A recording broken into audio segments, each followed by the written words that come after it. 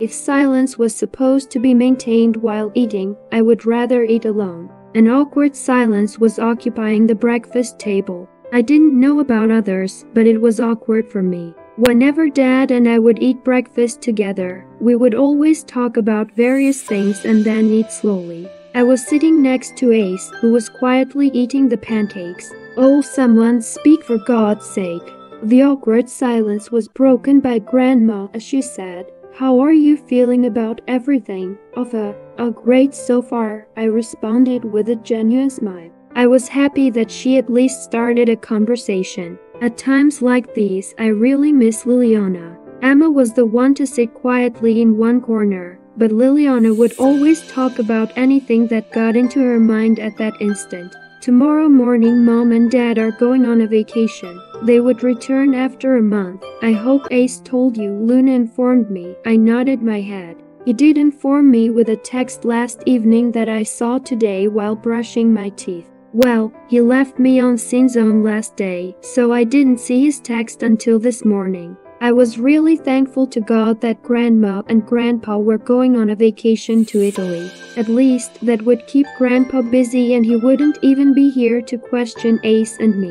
We would be stress-free regarding that matter. "I think we should send Ace and Ava somewhere too," Aunt Chloe spoke up. "Why?" I couldn't help but question her. "Oh, I get it." Luna got into the conversation, with a warm smile on her lips. "Chloe means that the two of you didn't get to go on a honeymoon." Ace choked on the water all of a sudden. As I was next to him, I rubbed his back to help him stop the coughing. I was grateful to him for creating a distraction, even though he didn't mean to. "Are you okay?" I asked him. He gave me a curt nod. "I think Ace is shy at the mention of honeymoon," teased Aunt Chloe. I tried to suppress my laughter. Ace being shy, that too over the thought of going on a honeymoon with me. Seriously, going on a honeymoon with Ace would be a friendly tour for us, nothing else. Ace rolled his eyes and continued eating breakfast. "Okay, so as I was saying," Luna continued speaking, "the two of you should go somewhere for your honeymoon." "You are right, Luna," Grandpa spoke up at last. He glanced at the two of us and said, "What do you think, Ace?" Grandpa was definitely testing us once again. If Ace declined it directly, he would know our marriage wasn't due to love. Ace cleared his throat and said, "We would love to. In fact, Ava and I were talking about this yesterday." "We were."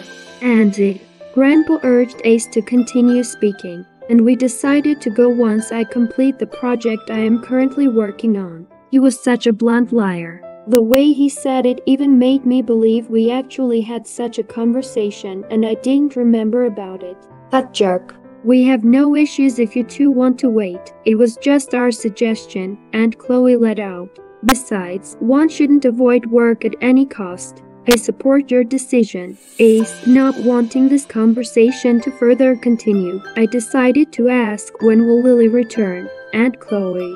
A smile formed on her lips at the mention of her daughter. She looked so young that no one would believe she had a 24-year-old daughter. But then again, she was pregnant with Liliana when she was 16, so her age was bound to be less than Luna. "Lily will return tomorrow evening," she answered me. "I talked to her last night and she said that she had a surprise for all of us. I wonder what it could be." "Did you tell her about the wedding of Ace and Ava?" Grandma asked curiously. "How did she react?"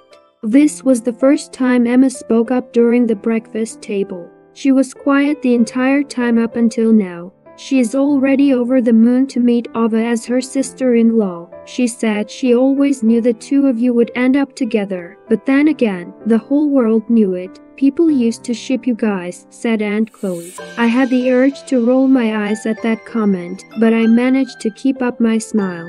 Aunt Chloe, Grandma, and Grandpa got up from their seats and went to their respective rooms after their breakfast was over. "You know, the staff in my restaurant used to ask me whether you two were a couple or not," Luna told us. "But I always replied that it wasn't my place to tell since every comment left from my mouth can affect your lives. Paparazzi would go crazy." With that, she got up too and left, leaving me, Emma, and Ace here.